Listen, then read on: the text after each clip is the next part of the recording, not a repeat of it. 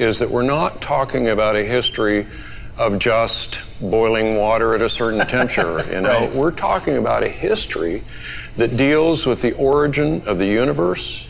It deals with the origin of life, the origin of humanity, the origin of sin and why there's evil in the world, the origin of the geological formations that we have around us, the origin of language. I mean, this is history that is not minor. Yeah. This is dealing with major, major elements of humanity and where we are. Yeah, you're talking about the origin of literally everything. Well, what really is the difference between these two paradigms? It isn't a question of science on the one hand versus religion on the other, because both of them are scientific in the sense of looking at a common body of data.